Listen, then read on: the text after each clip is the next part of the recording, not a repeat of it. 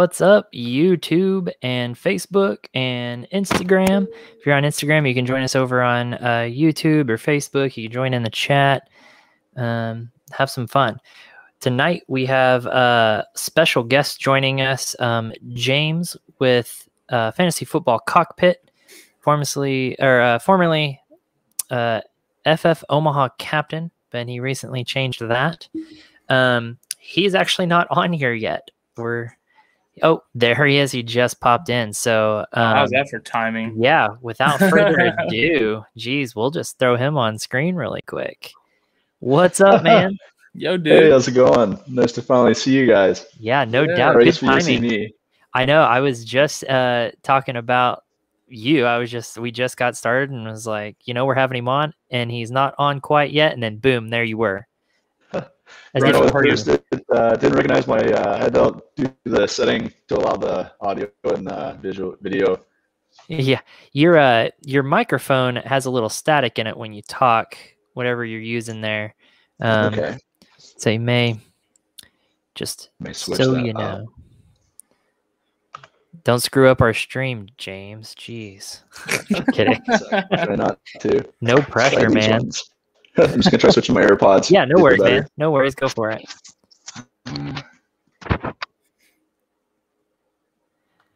All right, we'll let him get that fixed really quick. See, that's what happens when you don't show up early and we can't test your equipment. I'm telling you, man. I know. We talk like we're pros or something. I mean, he already messed up because we can't call him Omaha anymore. Right. So. Okay, I think he's good to go, so we'll bring him back on here. All right, let's see if that got fixed really quick. Better now? Oh, way better. Yeah, that's nice. Cool. All right, AirPods Awesome. for the win. Yeah, exactly.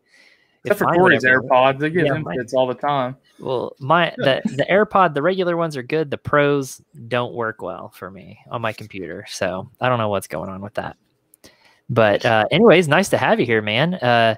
Weird to see you actually in person. I mean, we communicate so much online and everything, so it's weird to see what your face looks like and everything like that. What your voice sounds like. It's kind of cool. Well, it's funny if you had saw me like a week and a half ago, I'd look different. Did you get like a haircut or something? Yeah, I had like hair down to my shoulders before, and then my sister got married, so I had to cut it all off to look presentable. But I had some pretty wild flow going, so I would have looked completely different. It could have been two different people. That's crazy. I think I got the old Bluetooth lag going like Jason had when we had him on. Yeah, it's quite a lag on that, but that's funny. You're not the first person to have issues on here, James. I used to, when I would do a screen share on here, my audio, I would probably be a good 30 seconds off. My video and my audio was so far off. And we probably shot 5 to 7 videos of doing that while while our provider on here was working on trying to get that fixed. Our streaming persons or company or whatever was working to get that fixed. It was pretty bad. Not very professional, let me tell you. It was weird because I'd hear you and then you wouldn't be moving, and then all of a sudden it'd be like one of those old dubbed over Japanese movies, like catch up really fast. It was weird. That is weird. So James, tell us a little bit about your page and yourself, and just kind of introduce everything if you don't mind. Yeah, no, so I've probably been playing fantasy football since like I got out of high school like 10 years ago, just with a lot of college buddies.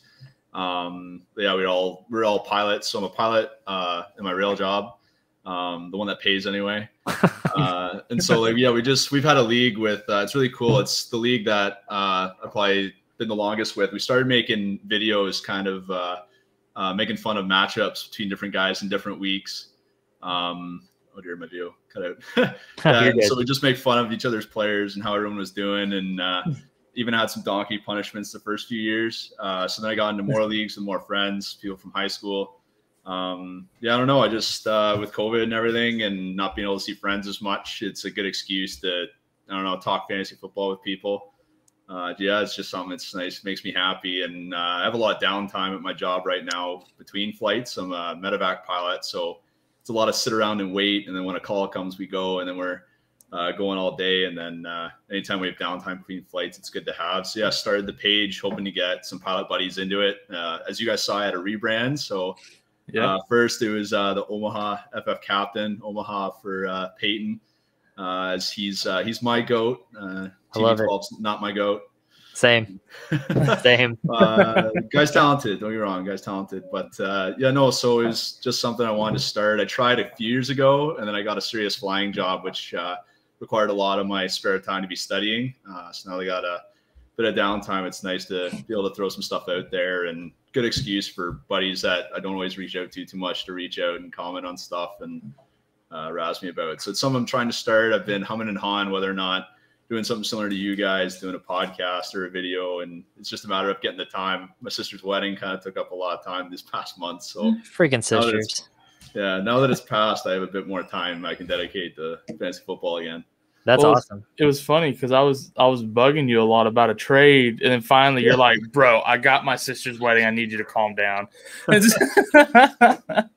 Yeah, I probably said a bit more polite than that. For those that don't know, I am Canadian, so sorry. Yeah, and I forgot about that until I heard you say chicken ooh. Yeah. I know. I was listening to your accent earlier on a couple of things, and I was going to ask about that because I thought you were. But yeah. So where are you located right now? Are you in the U.S.? So right now I'm in around Toronto.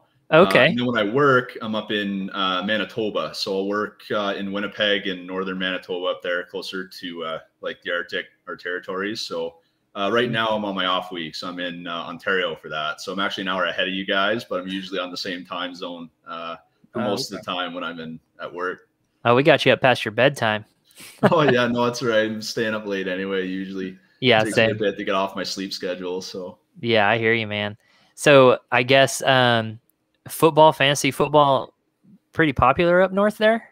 Yeah, it's pretty popular. It's mainly because it's like one of the, I'd say fantasy hockey and fantasy football are probably the two biggest hockey. Fantasy ones. Baseball's not as hot. I think this year and last year were the only 2 years I hadn't done it, just because COVID made it weird, and with such a short season, I don't know, it was almost aggravating. Like, we tried with it, and too many guys were just frustrated with all the rescheduled games. It just ruined too many matchups. So yeah, kind of put it off for now. Hockey was a bit better this year than last. Last year was painful.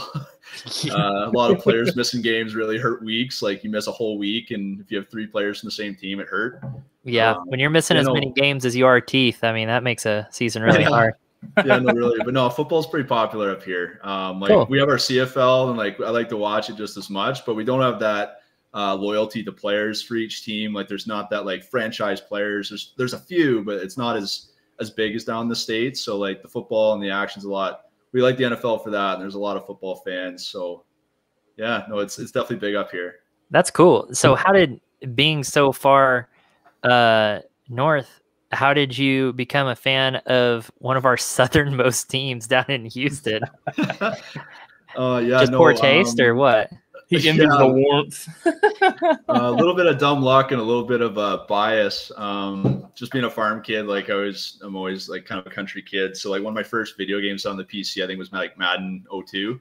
And so like the Texans were a brand new team, and like I was a Jones Drew fan. Like, I just loved the guy. And so like I played a lot of the Jags, and like I don't know, just like for whatever reason I dug, like basically I was an AFC South fan. I just enjoyed watching the Colts. My cousins were big Colts fans. One in particular big, so he's the reason I got on the Manning train pretty early. But then the Texans came out. I was like, oh, that's kind of cool. Like, it's a bull. And then I don't know, kind of dug the colors, dug the teams. Like, yeah, Houston, Texas, like I can kind of vibe with that. But then Arian Foster was the first player I really vibed with. Just being at Tennessee undrafted, yes, everything.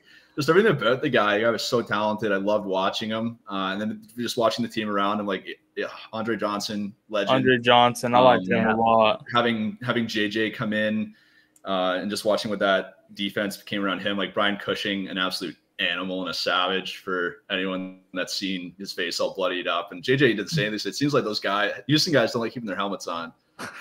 So, but yeah, lately it's been hard. It's been a hard time being a Texans fan. No doubt. We got a couple of friends up here that, or I guess down here for you, that are all hardcore Texans fans. That they're struggling right now. They still crap on us because we're Cowboys fans, but they're doing way worse right now, I gotta say.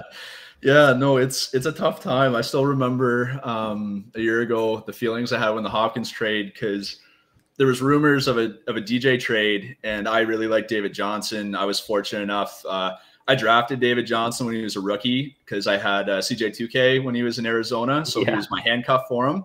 And as soon as he took the job, I was just all about it. He won. He was the reason I won my first championship.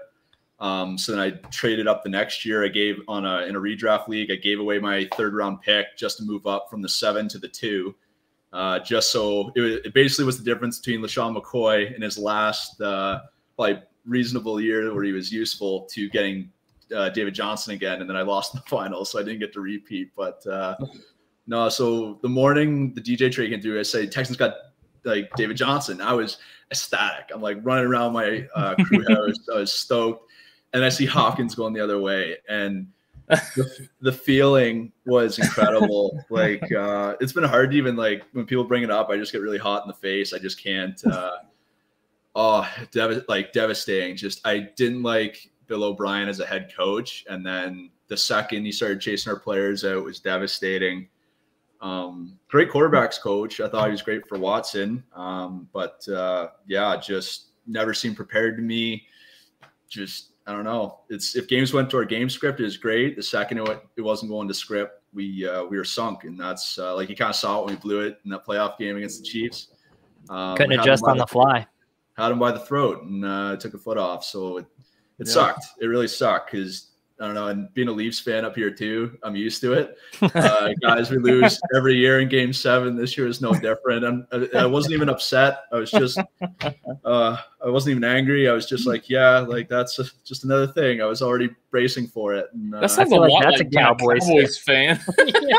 Exactly. So much like you just expect to lose. You know? Yeah, it's like we're 8-8. That's what we expected. Cool. Yeah, it wouldn't surprise me at that point. But yeah, and then Watson. Now when he heard he wasn't gonna play, I was like, holy shit! Like we managed to chase somebody else out of town, and there's so many expatriates now in Houston. So I don't know if I want to see how they do. I don't know if I can be a Pats fan that way because I don't like the Pats. My brother-in-law he's a Pats fan, so that's it's not worth going over to the dark side, man. It's not worth it. Look at the bright side. The Texans are gonna have a really good draft pick next year. This is true. True. Somehow they'll figure out how to screw that up. Well, it's really funny. Like everyone's asking me, like, what are they going to do? In our big charity league that we have, the TCK guys are going to have me on there talking about the Texans. I know there's not too much that's like hardcore fantasy relevant, but I mean, there's some sneaky stuff in there. I kind of hope to share because last year they were better than a 4-win team for sure. Kind of they pulled like something out of the Chargers playbook where you just lose close games constantly. So I mean even the first 4 weeks was hard. You go against Chiefs, Baltimore, Steelers. It's like holy crap, like anyone's expected to go 0-3. Right. But I mean the Chiefs I know we've handled in the past and it was the first game, so that's tough. I think there was between the Steelers game and then the Minnesota Vikings next week, there was 2 late touchdowns waved off that would have been like either overtime forcing or at least kept it close, and then they get waved off for frustrating. So frustrating. Finally it's what it took to get rid of O'Brien, so I was happy for that. But we were better than a 4-win team last year. A lot of people forget how good David Johnson was, just sneaky good. I think he was still an RB. Was he the RB10? I think in PPR. I'm not sure, something like that. 12. He was close. Like he was surprisingly good. He was higher than you'd think for sure. Yes. Looks like Corey lost connection there. Let's see if we can find him. Do you have him? You don't have him in Redux, do you? No. Who has him? Actually, wait, do I? I have him in one of my leagues. I'm not sure which one it is. I don't think it's... No, he's not. He's not my Redux league because I was just looking. Yeah. Oh, I have him in that first league we did. Hold on, I'll find it. Might be. Yeah, David Johnson. I got it here. Okay, so David Johnson last year was the RB. Okay, so he wasn't that good. He was RB19 in standard and RB21 in PPR. And he did all that while missing 4 games. 5 games. Been a lot worse. He missed 5 games. So it could have been, he was still an RB2 despite missing 5 games. So like you kind of look like he wasn't as good as Nick Chubb, but I mean, he was actively sharing that backfield. in an offense where you have Watson's QB, so Watson's going to throw. But like people, like you look at his targets, like there was one game he had 11 targets for 11 catches against Indianapolis for 100 yards, 106 yards. And like, that's just awesome. Like like he's going to get regular thing for him. So there's some floor in PPR. He's valuable. So like I've been trying to buy him cheap in a lot of my leagues. Just like I ended up giving away like 2/3 in Forum in one of my home leagues. It's a new dynasty league, but I'm competitive in that league, so I expect them to be really late for the next 2 years. So it wasn't too hard to give up. Just for a little extra running back save. It's a starting running back I got for 2/3. You know, you still got to have some veterans, and even dynasty, you can't be completely young. So yeah, exactly. There's not enough rookies and sophomores to go around for everybody. So if you're wanting to win this year, that's not a bad move for sure. Yeah, and I'm not saying we're going to get 4 wins this year, but I mean the Texans I think are going to be a better team than people expect. I think everyone just sees the record from last year and forgets how close some games were, and they just no Watson, they'll suck. Tyrod's serviceable enough. I'm happy we have Tyrod versus some other guys in the league floating around. For real. So like he's fine. Like he's taking teams to playoffs. I mean, Texans were relevant even before Watson. Like Hopkins made it work. Like Cooks is undervalued. I really like the rookie Nico Collins. They could always bring back Matt Schaub. I mean, he threw interceptions to the wrong team. The good thing about Tyrod, though, is he kind of fits that same mold of a mobile court. You don't really have to change your offense from what you had with Watson. I mean, he's not quite as capable, but it's the same kind of style of play, I would say. So you don't have to adjust your offense greatly, so that's nice. Yeah, because Watson, like, a very capable runner. Like, when he ran, he was dangerous. But kind of like Mahomes like that, you don't think about his running game as the main thing. His arm is his first weapon, and for Watson, it's escaping is his second. So, Tyrod doesn't need to be mobile to fit that offense, and the O-line is better. There's decent weapons. Like, it's the offense will be better. We're going to be playing from behind a lot. The defense didn't really improve, so not gonna have a lot of close games, but I mean, I think the offense will do more for fantasy than people think. Yeah, that'd be nice. Hey, I don't care how they do in real life. I only care about how they do in fantasy, if I'm being honest. Exactly. I saw someone post about that yesterday with who was it? Maybe it was Jalen Hurts or something. He's like, I don't care if he wins in real life, but if he's getting me 30 points every week in fantasy, he's my quarterback. I'm like, yeah, that's a good point. That's how I'll take it. Hey, look at that. 7 o'clock. Christopher Owen said, great point. They won't have to change the offense. I'm going to point out when I make a good point there. I'm going with that. Someone agrees. Yeah, I'm going to pat myself on the back on that one. Whether I'm right or not, I'll take it that somebody agrees with me. I'm going to jump over here to the chat really quick because we got an early question here. And so this is from Kevin D. He said, thoughts on Devontae Adams this year?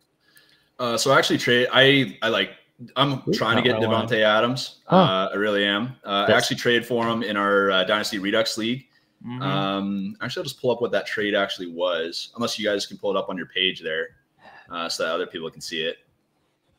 Let's see. Kyle, you looking for that real quick? Yeah. I'm already on the chat. I'm just scrolling up so I can see it. Yeah, the PC sleeper thing's really hard to use. I struggle with it too. Yeah, I think Sleeper does really well on the phone app. Oh, that's great for that. Using it on a computer, not the greatest. Yeah, but what I you're did looking see today they came out with their new functionality of being able to trade while on the draft board, and I'm excited for that. Yeah, but while he's looking for it, Devontae Adams, I'm not worried about. The dude's I got the chair. I see it. Perfect. Here we go. Yeah. So I gave up Allen Robinson and Javonte Williams, which is really hard. I'm a big Javonte fan. Yep. Actually, in my rookie draft I have later this year, he's the running back I want. Period. And I have the 101 in one of my other leagues, based on losing in a losers tournament, which was shocking to me. I was barely out of playoffs, and then my team just laid an egg in our bowl, so I got a punishment coming for that. And but no, so Javonte Williams is hard to give up. He's the guy I want so bad. He just does everything well. I love watching his tape. Like, don't get me wrong, Najee is going to be great. He's going to be great. But there's just something about Javonte, just watching his tape. I just want it all. I just want, like last year it was J.K. Dobbins for me. So I'm a really high J.K. Dobbins guy. Last year I was taking him in some dynasty startups. My earliest was I think the 208. In my other league, I took him at 304. So I was really high on him. So basically where people are kind of taking Najee this year, even Najee's going a little bit higher than that. And so, yeah, no, it was really hard to do that. And Allen Robinson, I really dig. Dude's just super, he's consistent. He's great. I was so happy that he left the Jags. Just because, I don't want to bid them any well. But no, like he's just great. And like I'm really high on Justin Fields. So like to be able to like stack that sneakily would be pretty sweet. But yeah, getting Devontae Adams, dude was the 101, and he's going to stay that way. Rodgers is going to play. He's going to play. Watson will not see a game this year, and Aaron Rodgers will play all year long. There's no way he says no to the money.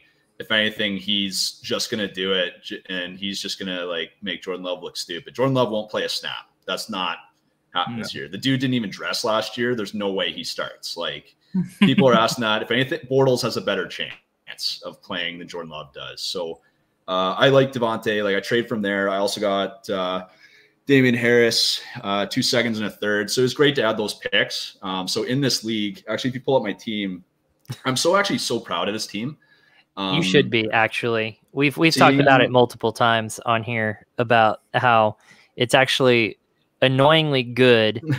And then at the same time, you have like every draft pick for the next 3 years or something like that on top of it. Like it's ridiculous. So, and I got another offer today for 2 more first next year. So as of right, it stands right now, I have 4 next year in the first round. And then I think I have 2 seconds and 2 thirds. So, but like looking at my teams, like, I got Zeke, Aaron Jones, and Dobbins at my running backs, Devontae Adams and Michael Thomas.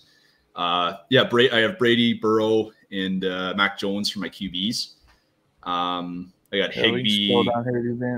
Yeah, so you can, and like looking at my wide receivers, my running backs on my bench don't look great, but I mean Dobbins is my 3rd running back, so I feel good about there. Yeah, a lot of rookies. I'm still bitter about the Hubbard situation. I just, I mean, I think I took Hubbard kind of late, and being Canadian, I feel like I had to snag him on one of my drafts. That's a good point.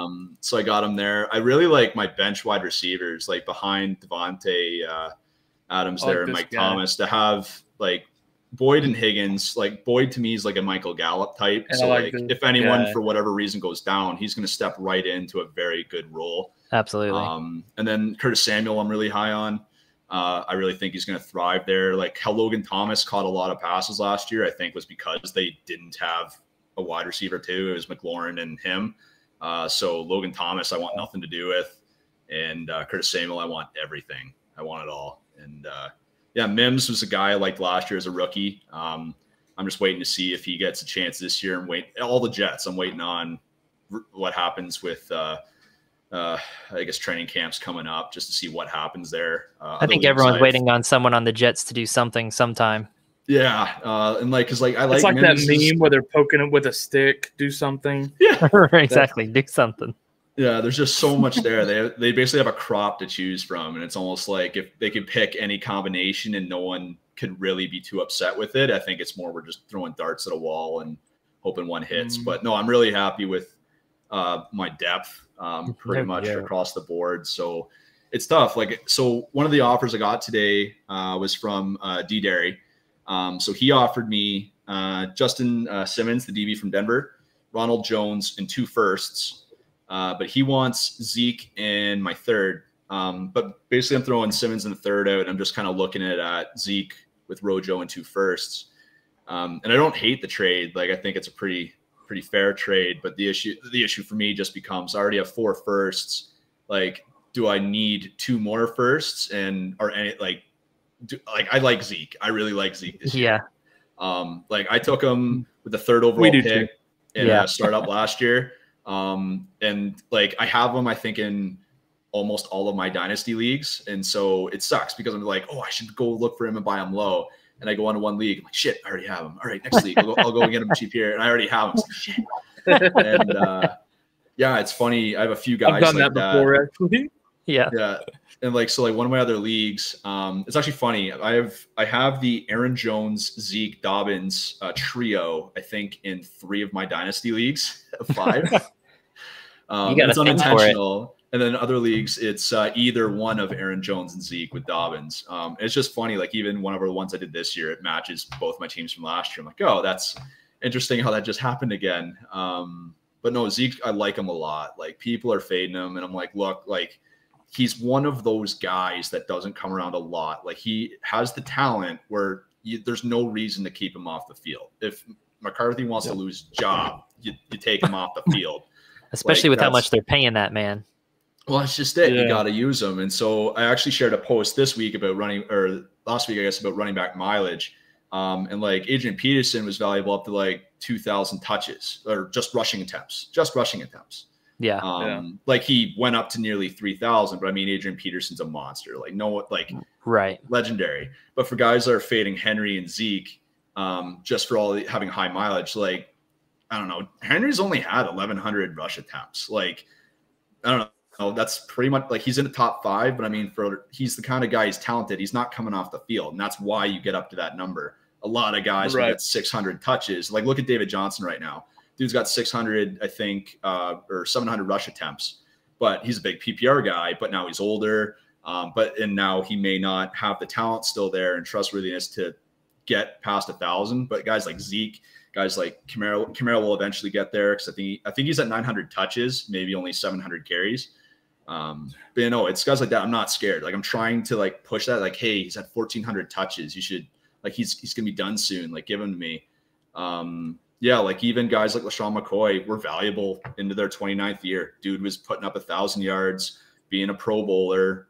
Maybe not first team, but going to the Pro Bowl at 29.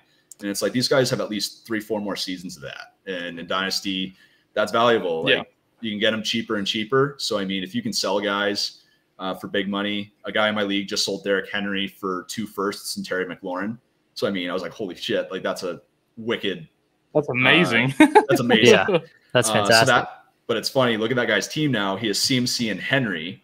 Oh, man. His wide receivers, it's like Mike Williams and Juju Smith-Schuster and someone else. So, like, it really takes a dive. But you have CMC, who's carrying some of that load, and Derrick Henry is just going to be he's the safest running back you can pretty much have. No doubt. Dude's just so big. He doesn't take big hits because who wants to hit that guy as hard as they can? They don't. Right. Well, and that's one thing we've kind of talked about too with the age and the workload on some of these guys that, you know, you see these dynasty startups and everybody shies away from running backs that are like 27, 28, like, oh, they're getting old. Okay.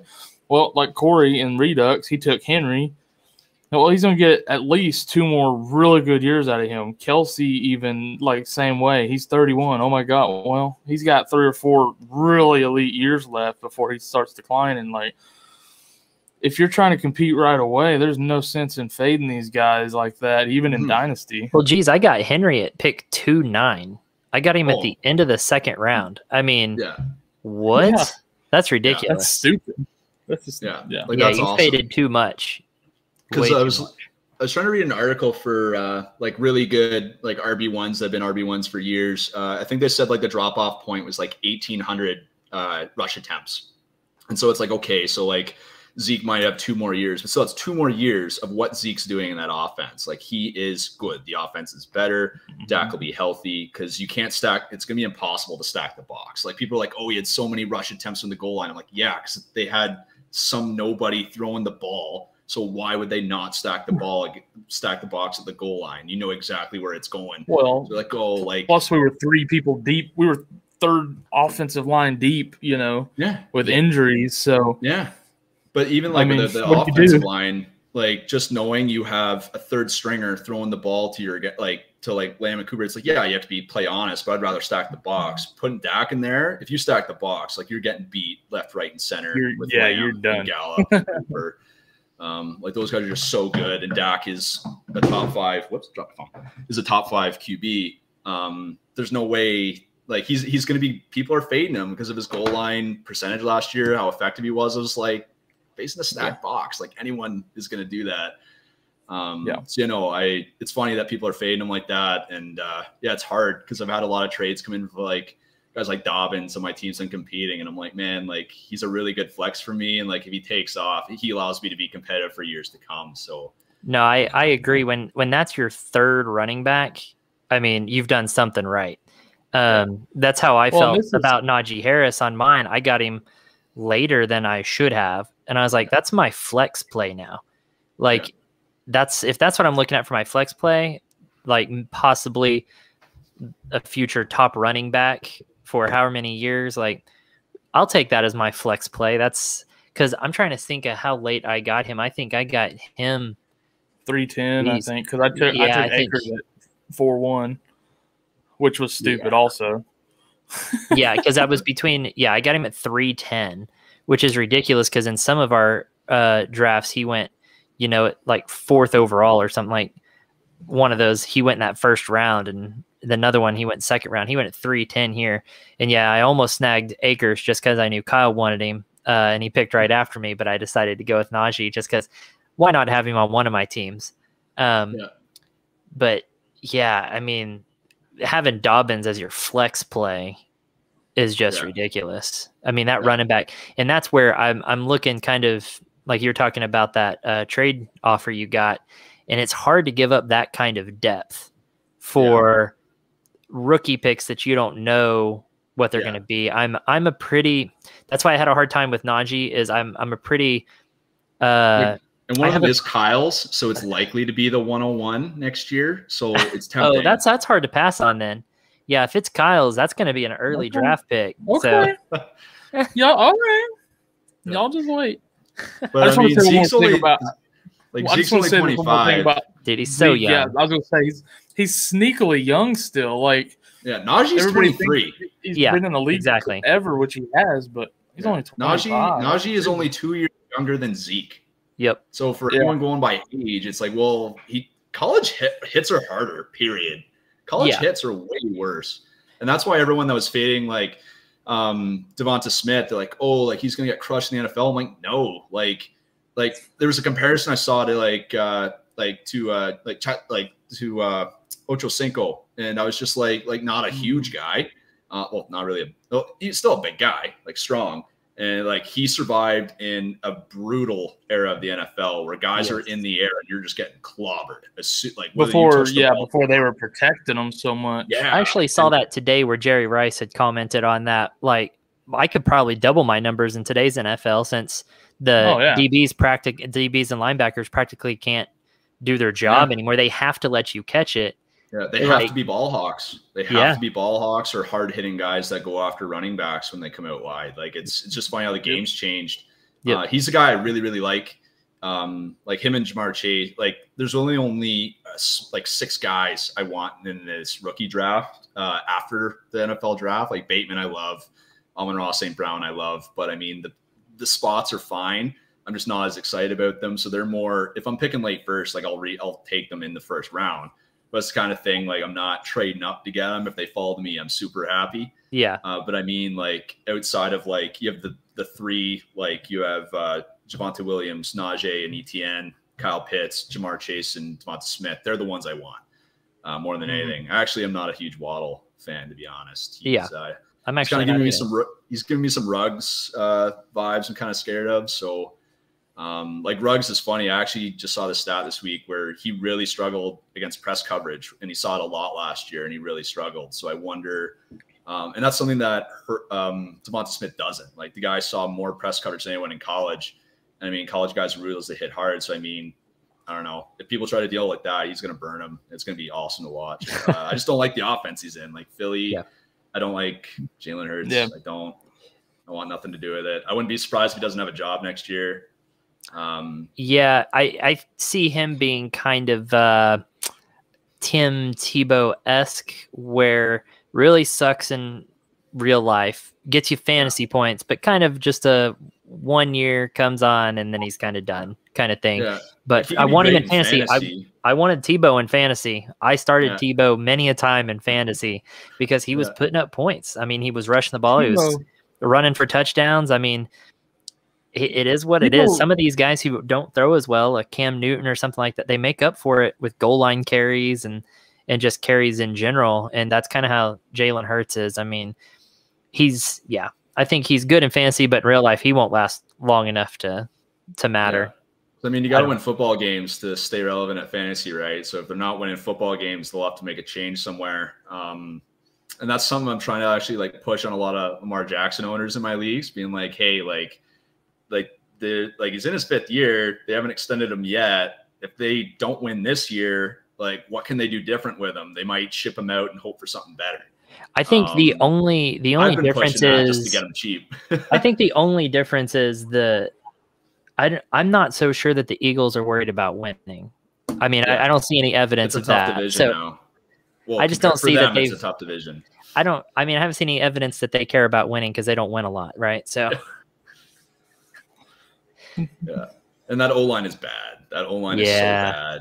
I wanted nothing to do with Miles Sanders. Kenny Gainwell's the only guy I want in hopes that he's relevant in 2 years. Like, he's the only one on that off. And Devonta Smith, obviously. But the offensive line, same kind of point with Najee Harris, right? Like, his offensive line is trash. But, I mean, opportunity.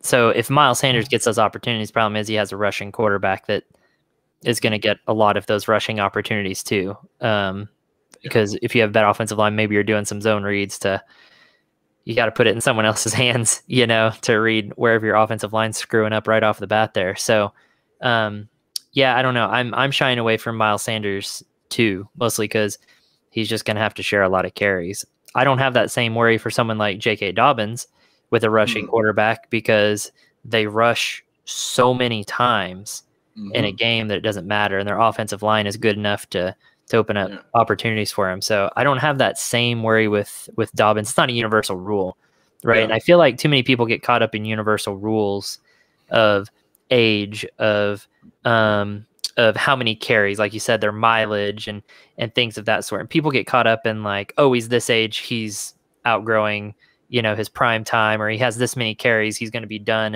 in 1 to 2 years. And I think people get too caught up in those rules and don't look at the individual. You got Derrick Henry, who's not even a human, and they're wanting to hold him to the same standard as someone else. I mean, he's only really been the workhorse the last two and a half years. Yeah, about 2 years, a little over 2 years. Before that, they were running a lot of, Deion Lewis? Like Deion Lewis was there and doing whatever the heck they were doing with him there. And that's something I should put in my post this week too.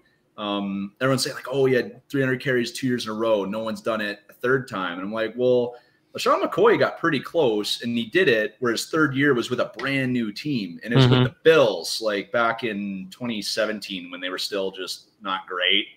And so, I don't know, it was pre-Josh Allen. So it's kind of like, well, I don't know, McCoy being it, like he was good and he had 2 very good seasons with the Eagles, over 300 carries. One was not quite to Derrick Henry's nearly 400, but it's been done. And like McCoy's great. Like Henry, no one wants to hit him. He's not seeing the same big hits. He's going for big runs. So the touches aren't the same. He's not going right up the A gap and just beating his knees apart. So it's, he's the guy I'm trying to buy if I can cheap. And I think he only had, I think Henry had, it was like 180 carries that a few years ago, and then he went to 300 almost even, and then last year it's 378 or something like crazy. But it's ridiculous. But it's kind of a misconception. Like people are like always have 300 carries for years, and it's like no, 2. But also everyone's like, oh, he's gonna wear. I don't want him in late in the season because he's gonna wear down, from all these carries throughout the season. And he looks fresh as can be just at the end of the season. Dude rejuvenates. The snow like cools. His feet are so hot. The feet cools him, the snow cools him down so he can run harder. I've never heard that, but coming from a Canadian, you have to know about that science. So I'm just gonna let you have that one.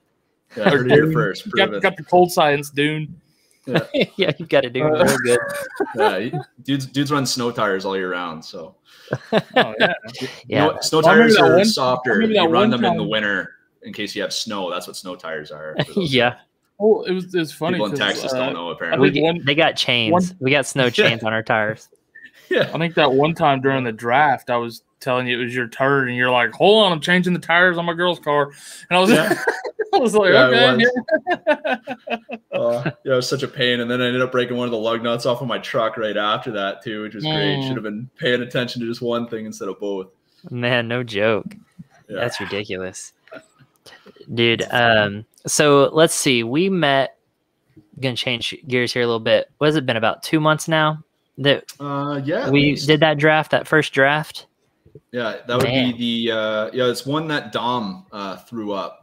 Yeah. It was the post 2021 NFL Draft Dynasty. He's got to change the name of that league. That is the most ridiculously named league I've ever seen.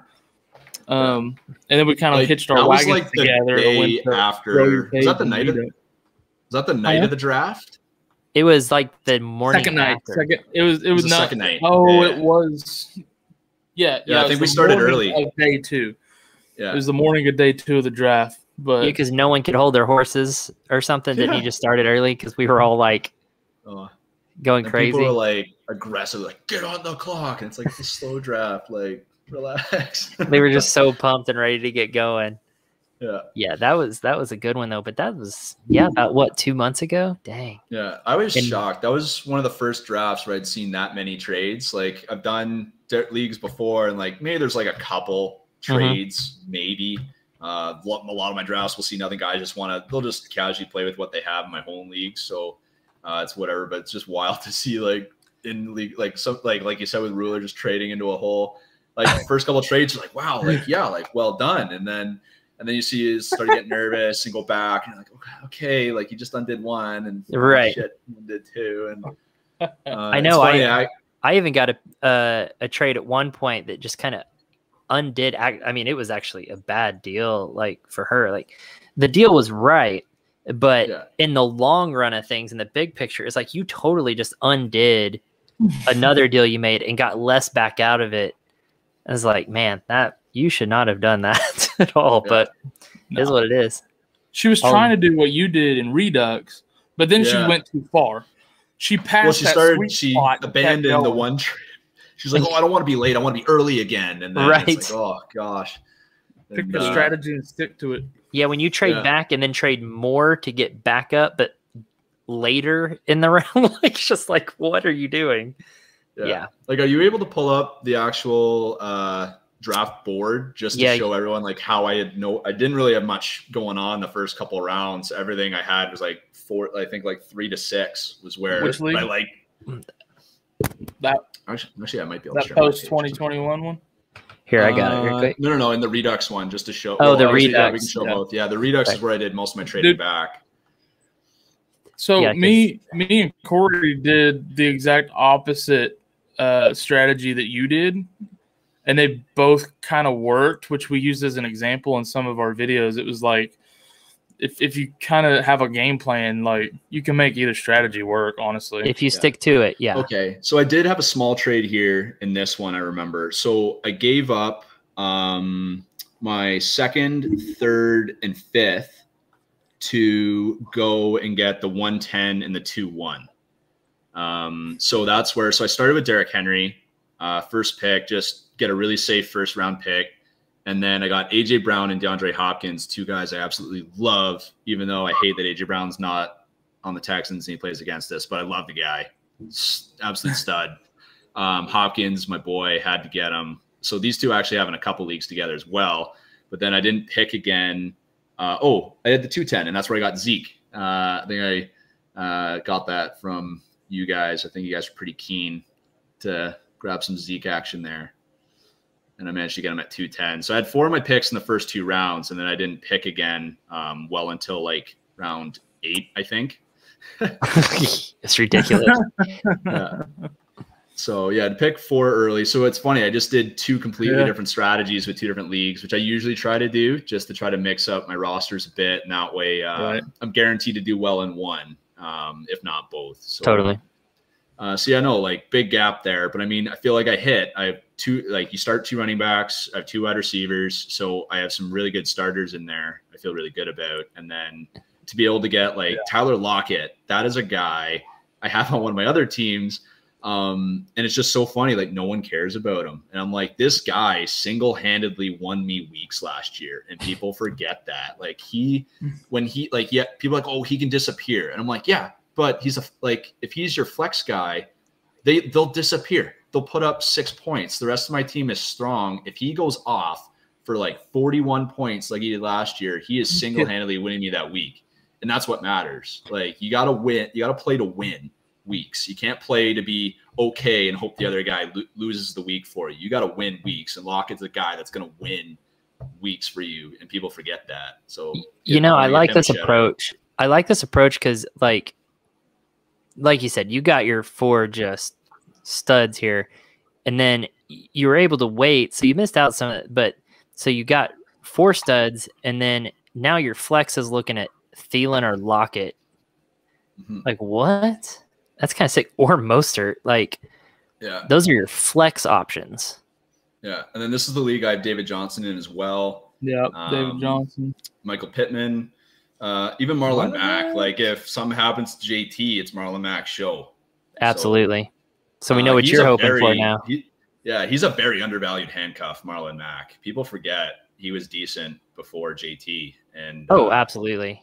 People forget, like, as far as handcuffs go, he's one of my favorites. Stone, like Pollard, Mack, Madison. Those are like the big 3.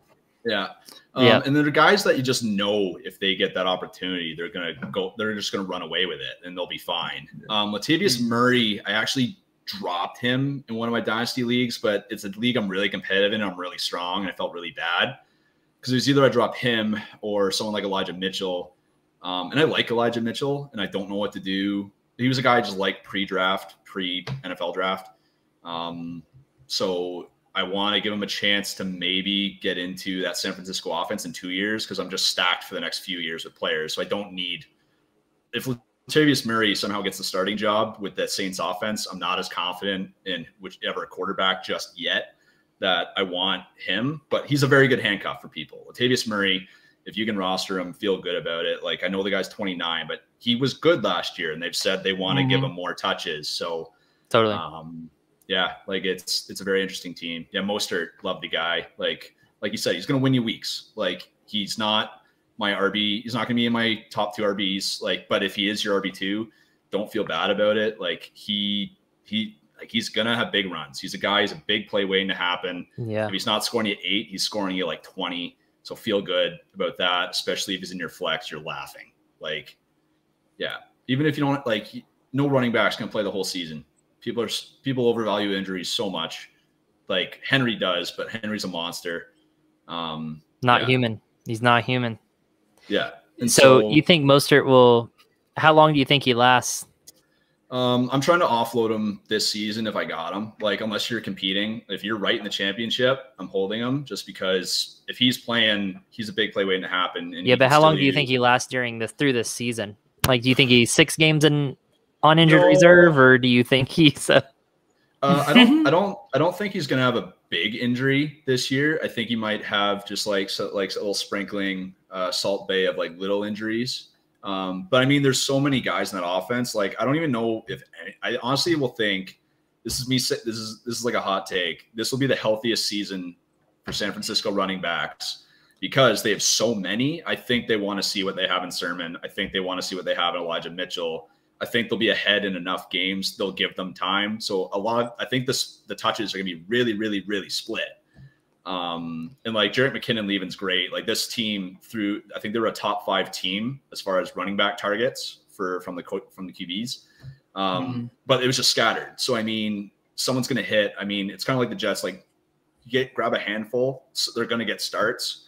But Mostert's the guy I feel best about just because I know what he can do. I know he can scamper for a 90-yard touchdown. And if he only gets 5 touches, but he does that every game, 1 of 5 touches, I want him in my flex. And that's 100%. I think San Francisco is one of those that you could start. I mean, you might have 3 running backs that are relevant every week in fantasy because they run the ball so well. And then all of those running backs are talented. Right. Yeah. So you could start any of those 3, even if they are all getting 5 to 7 touches apiece, like you said, they all have a chance at scoring in those 5 to 7, and maybe they all 3 do score in those 5 to 7 touches because they just run the ball so efficiently. So I feel like they have multiple fantasy relevant in flex spot. You don't probably want them as your RB2 even. So, but if they're starting your flex, I mean, they're fantasy relevant. Yeah, no, you're definitely sweating them if they're in a more valuable running back spot, but at the same time, the big playability helps. It's just a matter of the nice thing, with this team, the San Francisco 49ers is the hardest team for me to value players because Shannon's a smart guy and they don't really have, outside of Kittle, there's no real stud prior to Ayuk arriving last year that you can just rely on. Yep. So Kittle's always going to be a factor when he's on the field, but everywhere else, it's going to be game script. However the game's going, that's who's getting the ball. But the running backs are getting half the games because you don't want Garoppolo throwing the ball 30 times. And I don't think they're going to let Trey Lance throw the ball 30 times because I don't know if he threw the ball 30 times in college. He barely played. I know he threw the ball 30 times, people that are listening. I'm not ridiculous, but very, very raw guy. Yeah, and definitely. I don't see him starting right away. I don't think they want to give him the Burrow type 40 attempts that he saw last year. But Burrow could do that. I don't think Lance can. So know that these running backs, even a few of them could be on the field at the same time. I trust the running backs a bit more than I trust the receivers. There's a couple Jalen Hurd's an interesting guy. I know a lot of San Francisco fans like. Debo, I actually traded away last year. I traded, I think Debo for Chris Godwin, I think, while he was injured. Okay. So that was pretty sick. So I was pretty excited about that. Debo just came back, had a decent game, and Godwin, I think he just went down, and the guy was that person. Paranoid. Was he making a run at the ship or something and needed someone just to play? That now. While you're checking that, Johnny asked, "You seeing any shares of Trey Lance?" I don't want any shares of Trey Lance. He's not my guy. I bought him. I've bought him in 3 leagues now. I think late. I got him late, but why not? I mean, I'm avoiding him like the plague. He's just where he's being drafted. He doesn't have much tape. He didn't look great at. I don't know. When he had some bad games and he only played once last year and he plays in a low division. He hasn't really seen enough college snaps to really, I think, get a feel for a lot. And unfortunately, I didn't like San Francisco's spot for him just because I know Shanahan's going to scheme a lot and he's a smart guy. So I think Trey Lance will be good, but I think he'll be good because of Shanahan scheming guys open, similar to Garoppolo.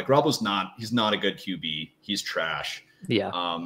I think where he was effective was Shanahan would scheme guys open and Garoppolo would be like, oh, I'm supposed to throw here. Good. That guy's there. And he would execute it. That's how we drew it up. Yeah. And good job, coach. So I think Lance, I'm hoping, I want him to succeed. Don't get me wrong. Guy's super interesting, but to spend an early second, I would much rather have Justin Fields. I feel a lot better about what I'm getting just because I've seen him in big games. People's like, oh, well, he lost he's lost games. I'm like, yeah, but then he comes back and beats the shit out of you the next week. He's that kind of guy. He's got that switch. And but some of that competition in the Big Ten also is just, I don't know. I mean, and even though he showed out against Clemson, and even the commentators then were just like, well, he's playing above what he typically does. We've never seen him play this well, because they were talking, does this make his draft value go up? And they're like, maybe not really, because he's done it one time. That was a live conversation they were having. And I don't know. He's playing kind of out of his mind right now. Don't know if he can repeat it, kind of thing. And and I tend to kind of agree with that. But again, I'm kind of, I've got that bias against Ohio State quarterbacks in my head. So it's one of those rules that I'm sticking with a little bit too hard, probably. I do think Josh Fields will be successful. I think I just disagree on Trey Lance.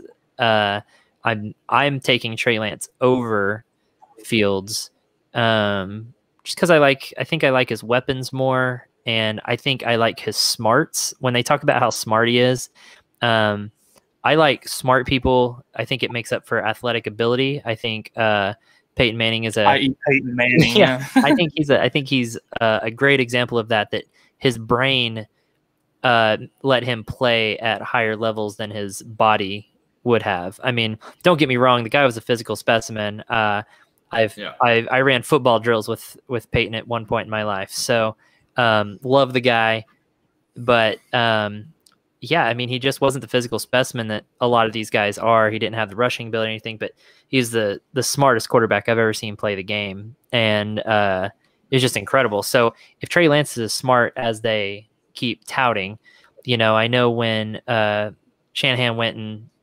they said that, I'm sure you've heard this story, they went and watched Josh Fields work out and everything, and on the plane ride home, the GM saw he was writing up plays and everything. They asked him what he was doing. He was writing up plays for Trey Lance because he knew that Trey Lance was just going to be that good, and that's who he wanted. But again, because he fits the scheme. He fits a scheme. Yeah, and I think that's what it is. I didn't want to see Fields go to San Francisco because I think he's a better quarterback than what San Francisco needs. Just because I think they just need a guy to execute, and I really think Fields is a guy that can elevate a team. Trey Lance can hand the ball off to Mostert and Trey Sermon pretty good, right? Well, that's just it. But I mean, he's a dangerous guy. Like, if he is anything similar to what Lamar Jackson's running ability is, he's going to be great. And he's going to be valuable, especially to Shanahan. He will be dangerous that way. Right. It's just a matter of, because he's so raw, I don't know if he'll genuinely get the learning opportunities of throwing the ball and trying to read a defense. Because I don't know if that'll be his job to read a defense. His job might be just look for how a play develops, and he's not really looking at what the defense is doing. He's more seeing how his offense is progressing. So I don't know what that means for his long-term value.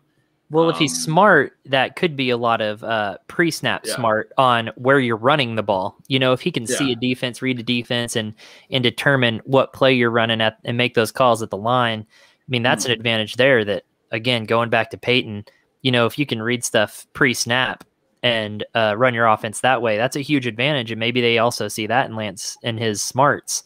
Yeah. So that's also he really needs to have a Justin Herbert type season. A lot of people talk about what Justin Herbert did in the early parts. He was running out of the pocket a lot. Like he'd kind of watch play develop. He'd look at his first, he'd check down once and then he'd run the second the pocket collapses. And you kind of saw as he got more comfortable throughout the later season, he would stay in that pocket longer and he was starting to throw more pads. And that's where it really became dangerous. It was great to watch him run and know that he can do that because it wasn't expected, but knowing that he can be patient and he wants to go through those reads, I don't know if Trey Lance will do that because he has seen so few at college. Now I'm going to play devil's advocate here. Tom Brady, how much action did he see in college actually at Michigan? Because wasn't he actually the backup? I feel like this is just me going off. I'm no expert at this for sure. So I mean, Brady also, he played 2 seasons at least. 1 season at 12 games, one of 11. And then he got 6 games in his first 2 years as a freshman and a sophomore. Oh, okay. Yeah. But yeah. So that's what he had. But he also, he won a ship. So yeah. Says a lot. But no, Trey Lance is an interesting guy, but it's just a matter of, with a high second, I would much rather take a Bateman. I would much rather have Sermon. I would much rather have Fields, Chuba. I think anyone. I think a non-quarterback there. Honest, I mean, because quarterbacks, people overvalue quarterbacks in fantasy a lot. Because quarterbacks, I mean, you can have a first serviceable quarterback if you're just plug and playing every week. I mean, if you're playing matchups, you don't even necessarily have to have one, and even your studs can flop from time to time. So I don't know. Superflex, he's still a round 1 player. Obviously, you have to. Superflex is way different. Yeah, have to. But Superflex makes you even feel Superflex.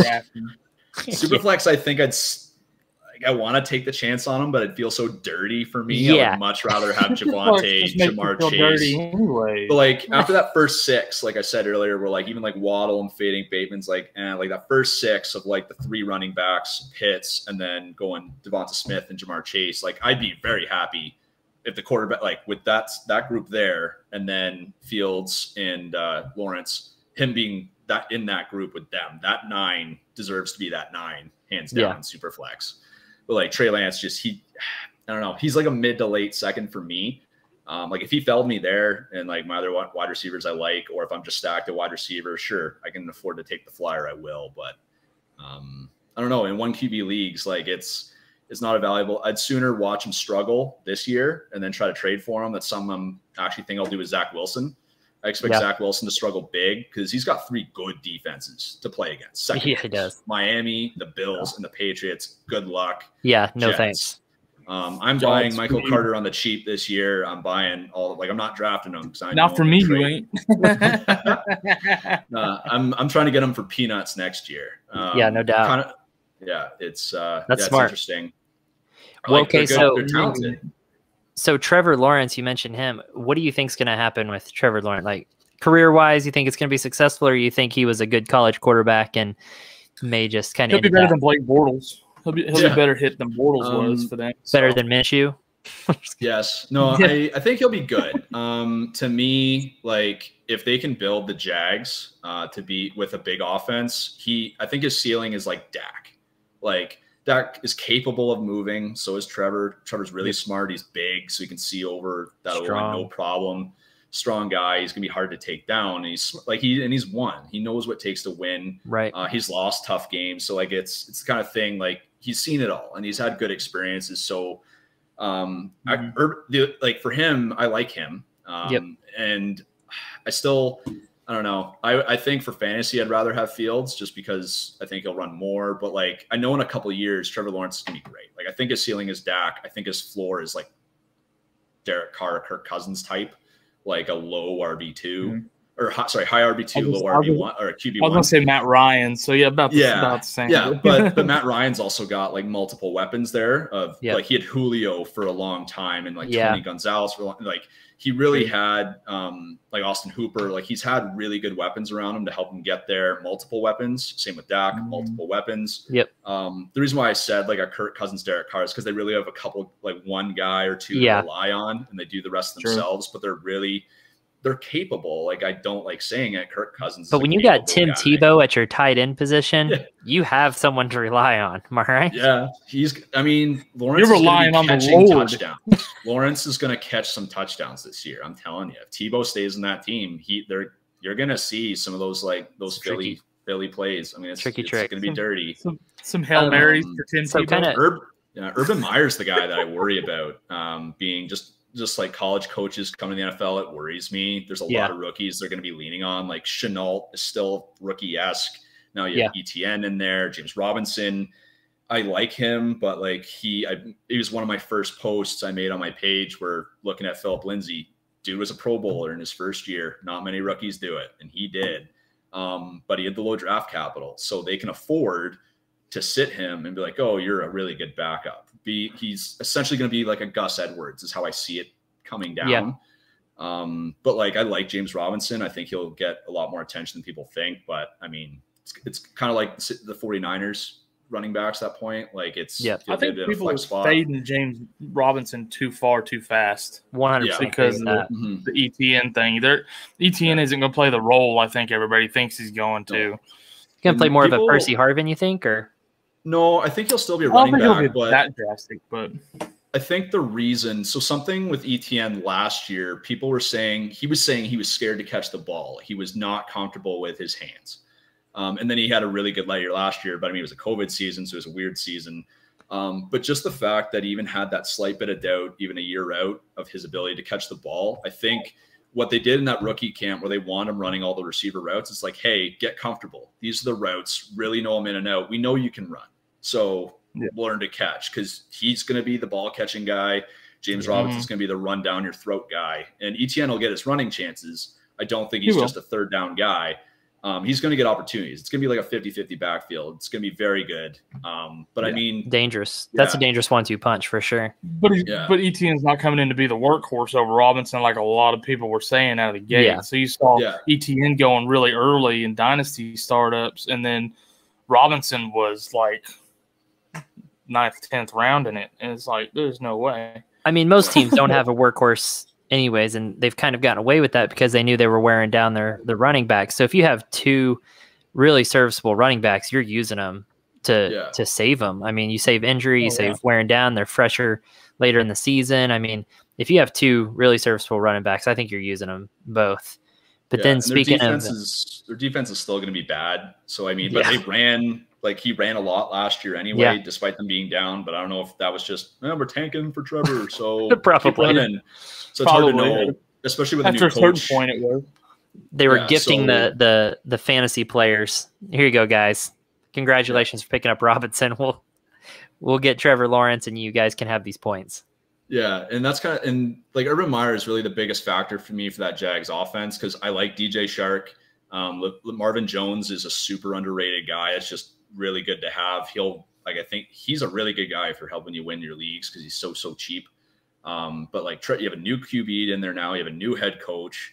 You got a fuddled little running back room. So it's really hard to know how they'll be, because like on paper, I'm looking at them like they have some good pieces. They could be good. But I mean, it's just the defense will be bad. Urban Meyer's, I don't know how much of a college kind of game he's going to bring, because like we've seen it fizzle out, but we've seen people like Cliff Kingsbury make it work, but it wasn't great his first year either, right? So it was a struggle. So like there's going to be some growing pains for that team, but I mean, they'll win more games than my Texans, unfortunately. So rookie coach, rookie quarterback, all in the same year. Like you said, that is kind of a Murray Kingsbury kind of situation there. Of those wide receivers, they have a lot of. What, Kyle? Need to hit that Johnny question in the chat about the Jags. That's what I'm getting to here. Yeah, is who's your favorite Jags wide receiver out of all that talent? For me, it's Shark. Okay. Only because Shark's had a few years in the league. The guy's capable of getting open. Dude's 6'4". Like, he's a Mike Evans big guy. So I think with how much is new there, it's kind of like rookie QBs liking a tight end, having a big, safe body, really strong hands. Shark is that guy.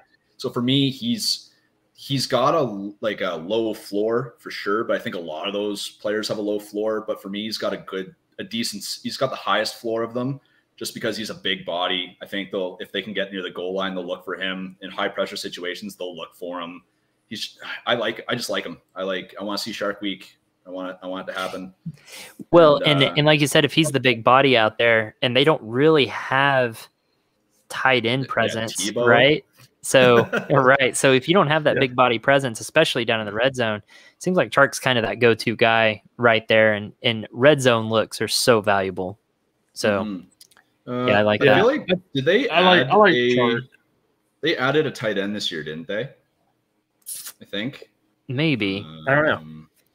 I heard that they were looking at Ertz, but I'm not. I know that hasn't happened yet, but they have Tyler Eifert there. So he's a veteran. So there's 2 games. Yeah. Has he played more? Has he played more than 2 games in a season since he's been? No, that was the Cincinnati turf. We know that it happened to. Okay. The jungle Eifert was gone. That's why it happened to Burrow. Eifert wasn't there to get hurt, so it was Burrow, unfortunately. Dang it. They should have kept him just for that. Well, I guess Uzoma became Eifert too. He went down early, so. So bad, man. He can't stay. Talented guy, super talented player, can't stay healthy with Eifert. What a letdown. Yeah, Chenault's got the biggest upside for me. Like, guy's a big play waiting to happen, but it's just a matter of, like, he's 6'2", still a big guy. I don't know. Like, I'm not sure if I'm buying the stuff about Urban Meyer not liking how big DJ Shark is or playing big. I'm like, the dude doesn't need to. Like, he's just big. Like, he just needs to be himself, be Mike Evans. He'll be productive. You'll be fine. It sounds like a motivational thing from a rookie coach is what it sounds like.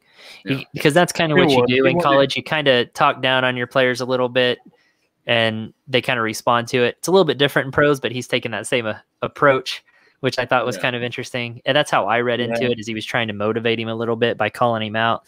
But That's not a typical thing in the pros that happens, but you see that happen a lot in college. And so I think that's just the approach he was taking there.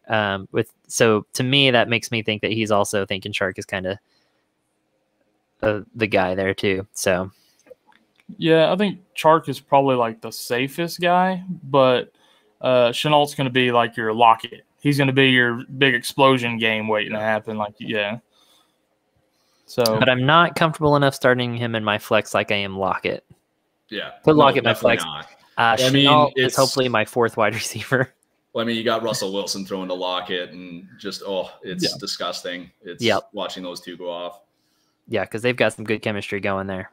But I mean, a couple of years could be that. Like once Lawrence gets comfortable, could be, yeah. Like it very well won't be could be that year, situation. It could be. Yeah, it could be this year, but I don't think it will be. No. Yeah, I'm not buying. So, all right, guys. On that note, I think we'll wrap this up. We've been going for a little over an hour. Not to say we won't do this again because James, we're stuck with you in 3 dynasty leagues now. All of a sudden, 3 for now. Yeah, for now. Who knows what comes along now? Planning on doing that auction one a little bit later on too. I think you were going to hop in that one with us, weren't you?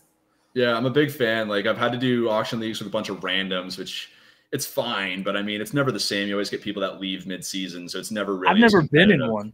I've never done one. I really like it. I have my own idea of how to do auction drafts, but I just don't have people I know that are. Maybe we let you run that one, huh?